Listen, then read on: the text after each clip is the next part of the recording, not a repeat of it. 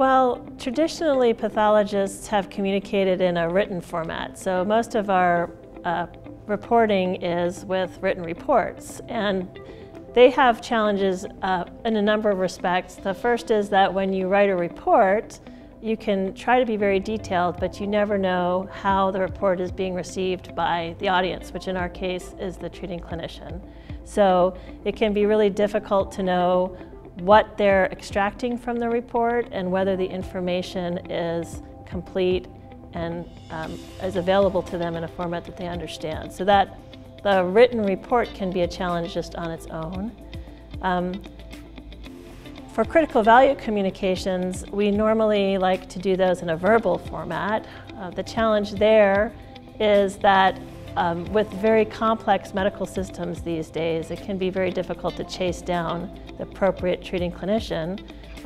Trying to find them by phone can be really challenging, to give them a verbal report and then to make sure that they've understood that. So recently, some of the more modern modalities are being used, things like texting for critical value results, or, well, not tweeting. We hope nobody's tweeting critical value results, but texting has its own set of challenges, again, because unless you know that the treating clinician has received that text, you don't know how they're interpreting the information. And then additionally, you need to make sure that any patient information is safe and secure, and that their personal information isn't available. So you need to make sure any device that you use to give information regarding patients is encrypted and is HIPAA compliant.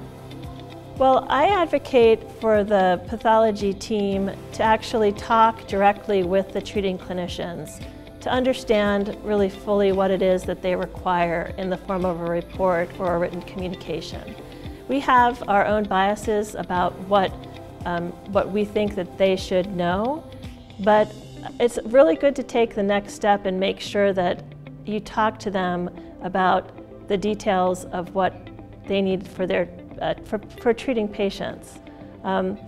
Their treatment guidelines change, and often they need information that isn't readily available in our reports. So I think the best thing that we can do to improve our communication is make sure that we have really good rapport with the customer, which in this case is the treating clinician. So errors, either serious or minor errors, are the most difficult of all communication, very emotionally charged. And I really firmly believe that actually residents and trainees should not be responsible for communicating errors on their own. When you get to the serious error communication, that needs to be an attending conversation. If the resident happens to be the person that finds an error, I think they need to bring that to the attention of a senior level pathologist.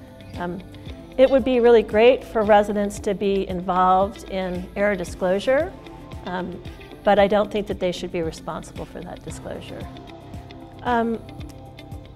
There are a number of things that patients and treating clinicians who have suffered as a result of pathology error expect. So there's been a number of studies in the literature regarding the expectations of error disclosure, and it's pretty remarkable. It's very consistent. There's really a good consensus about what people need. They need an accurate and complete description of what occurred. They need to know why the error happened, pitched to the level that they can understand. They need to know what can be done or what is being done to ensure that a similar error won't occur in the future. They also need to have an apology, which in the case of a serious error needs to be a sincere and frank apology that they suffered harm because of a pathology error.